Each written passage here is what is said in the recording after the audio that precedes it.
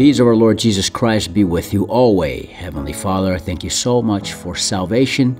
Thank you for the simplicity of your gospel. I pray that you'll bless today's video and that this video may be a blessing to anyone listening. Forgive us for our shortcomings, Lord, for we are far from perfect, so your will may be done. In Jesus Christ's mighty name we pray. Amen. A while back, I was asked a question, well actually a two-parted question regarding the following. Can you do a video explaining on King Saul losing the Holy Spirit? I also would want to know if Saul is in heaven, as I've read from some people that he is in heaven, but I don't see it. Good question, and thank you so much for your question. I meditated on this, and I will share an answer by the guidance of the Holy Spirit according to the Word of God, which is my goal for this vid, in hopes that this will inspire all of us to ask the Holy Spirit for guidance, understanding God's Word, and to search the Scripture. First of all, before I answer the question, I'd like to share from the Word of God three differences between the workings of the Holy Spirit in the Old Testament versus the workings of the Holy Spirit in the New Testament. Difference number one, understanding versus revelation. In the New Testament, Jesus promises the Holy Spirit to be a believer's guide and teacher, demonstrating a shift in how understanding of truths is facilitated after the death, burial, and resurrection of our Lord Jesus Christ. We read in John chapter 14, verse 26, "But the Comforter, which is the Holy Ghost, whom the Father will send in my name, he shall teach you all things, and bring all things to your remembrance, whatsoever I have said unto you." Christ makes yet another promise in John 16, verse 13. "Howbeit, when he, the Spirit of truth, is come, he will guide you into all truth." So, the Holy Spirit is the Spirit of truth, guiding believers in all truth, teaching whatsoever the Lord Jesus Christ has said. In the Old Testament, however, the Holy Spirit provided revelation and understanding, but often in more limited ways and to specific individuals like prophets. We read in Daniel chapter 12, verse 8 and 9, "And I heard, but I understood not. Then said I, O my Lord, what shall be the end of these things? And he said, Go thy way, Daniel, for the word are closed up and sealed till the time of the end." Even prophets like Daniel did not fully understand all the revelations they received. Some matters were not fully comprehensible until a later time. Amos chapter 3, verse 7, "Surely the Lord God will do nothing, but he revealeth his secret unto his servants, the prophets." In the Old Testament, God primarily revealed his plans and intentions through prophets. They received divine revelations about future events, God's will, and messages for his people. Difference number two, the indwelling of the Holy Spirit. Romans chapter 8, verse 9, the Word of God says, "But ye are not in the flesh, but in the Spirit. If so be that the Spirit of God dwell in you. Now if any man have not the Spirit of Christ, he is none of his." Salvation by grace through faith is the requirement for the Holy Spirit to live inside the believer. 1 Corinthians chapter 6, verse 19 and 20. "What? Know ye not that your body is the temple of the Holy Ghost, which is in you, which ye have of God, and ye are not your own? For ye are bought with a price. Therefore glorify God in your body and in your spirit, which are God's." Simply put, if the Holy Spirit is not inside of this person, he or she is not saved. But if the person is saved, the Holy Spirit indwells inside the believer. This was not the case for Old Testament saints. For example, Judges chapter 14, verse 6, the Word of God says, "And the Spirit of the Lord came mightily upon him, and he rent him as he would have rent a kid. And he had nothing in his hand, but he told not his father or his mother what he had done." So we see, instead of the Holy Spirit indwelling in this person, the Holy Spirit came upon a person. Another example we find in 2 Chronicles chapter 24, verse 20. "And the Spirit of God came upon Zechariah the son of Jehoiada, the priest, which stood above the people, and said unto them, Thus saith God, Why transgress ye the commandments of the Lord, that ye cannot prosper? Because you have forsaken the Lord, he also forsaken you." You see that? He hath also forsaken you. In the Old Testament, the Holy Spirit came upon a person, yet the Holy Spirit could leave this person. And that leads us to difference number three. Salvation equals to be sealed. One of the strongest biblical points a believer can make on eternal security, aka once saved, always saved, during our current dispensation of the grace of God, acts as the seal of God. We read in 2 Corinthians chapter 1, verses 21 and 22, "Now he which established us with you in Christ and hath anointed us is God, who hath also sealed us and given the earnest of the Spirit in our hearts." Two things to point out here. The earnest of the Spirit, which signifies the presence of the Holy Spirit within believers as a guarantee or down payment, ensuring their future inheritance, aka salvation and redemption promised by the Most High. B, the seal of God, which furthermore proves the presence of the Holy Spirit, as well as the foretaste of the blessings to come, i.e. eternal life. And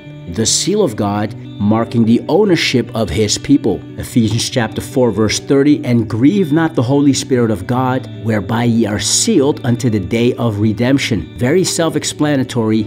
The Apostle Paul writes that a believer can grieve the Holy Spirit of God, yet is sealed unto the day of redemption, that being life after death, again, eternal life. Compare that to the Holy Spirit in the Old Testament, which the Holy Spirit could be lost. We read in Psalm 51, verse 11, "Cast me not away from thy presence, and take not thy Holy Spirit from me." In this prayer of repentance from David, there is a plea not to be cast away from God's presence and not to lose the Holy Spirit due to sin. So in summary, for New Testament saints like you and me, the Holy Spirit guides us in all truth, whereas in the Old Testament, the Holy Spirit gave revelation to prophets who did not fully understand the prophecy in some instances. Number two, the Holy Spirit indwells in us believers today, whereas in the Old Testament, the Holy Spirit came upon people. Number three, the Holy Spirit seals a believer today, securing his or her salvation eternally with the seal of God, whereas in the Old Testament, the Holy Spirit could be lost. Now that we have established the distinction of the Holy Spirit's workings in the Old Testament versus the New Testament, let's get into answering part A of the question, can you please explain King Saul's loss of the Holy Spirit in 1 Samuel chapter 16, verse 14? We read, "But the Spirit of God departed from Saul, and an evil spirit from the Lord troubled him." The context of this passage occurs within the transition of kingship from Saul to David. The Most High had rejected Saul due to his disobedience under God's instruction, who sent to anoint a new king from the sons of Jesse, that being David. We read in 1 Samuel chapter 15, verse 23, "For rebellion is as the sin of witchcraft, and stubbornness as is iniquity and idolatry. Because thou hast rejected the word of the Lord, he hath also rejected thee from being king." At one point, the Holy Spirit, or the Spirit of God, did come upon King Saul, as we read in 1 Samuel chapter 10, verses 1 and 10. "Then Samuel took a vial of oil and poured it upon his head and kissed him, and said, Is it not because the Lord hath anointed thee to be captain over his inheritance? And when they came thither to the hill, behold, a company of prophets met him, and the Spirit of God came upon him, and he prophesied among them." You see that? We read that Old Testament phrase again, the Spirit of God came upon him. King Saul had been anointed by God's Spirit as king over Israel. However, due to Saul's repeated disobedience and failure to fully follow God's commandments, the Spirit of the Lord departed him. Let's read 1 Samuel chapter 16, verse 14 again. "But the Spirit of the Lord departed from Saul, and an evil spirit from the Lord troubled him." 1 Samuel chapter 16, verse 14 serves as a pivotal moment in King Saul's reign, signaling the departure of God's Spirit and the subsequent troubles that befell him. The departure of the Spirit from Saul was a consequence of his disobedience and rejection of God's commands. Saul had repeatedly acted against God's will, which eventually led to God withdrawing his Spirit from him. Now let's answer part B. If Saul lost the Holy Spirit, is he in heaven? Now the Word of God doesn't give a straight yes or no answer, and so I encourage you to read the following passage in full for proper exegetical context. We read 1 Samuel chapter 28, verses 16 to 19. "Then said Samuel, Wherefore then dost thou ask of me, seeing the Lord is departed from thee, and is become thine enemy? And the Lord hath done to him as he spake by me, for the Lord hath rent the kingdom out of thine hand, and given it to thy neighbor, even to David, because thou obeyest not the voice of the Lord, nor executest his fierce wrath upon Amalek. Therefore hath the Lord done this thing unto thee this day. Moreover, the Lord will also deliver Israel with thee into the land of the Philistines. And tomorrow shalt thou and thy sons be with me. The Lord also shall deliver the host of Israel into the hands of the Philistines. So a few points here. A. Saul's consequences of disobedience. Samuel reinforces that the loss of the kingdom and the impending defeat in battle were direct consequences of Saul's disobedience and failure to fulfill God's commands regarding Amalek. Amalek refers to the people descended from Amalek, the grandson of Esau, the brother of Jacob. The Amalekites were the Israelites' enemies who eventually defeated King Saul. B. Saul's relationship with the Most High. Samuel affirms that God departed from Saul, emphasizing the severed connection between Saul and the Most High, due to Saul's disobedience and failure to execute God's commandments. C.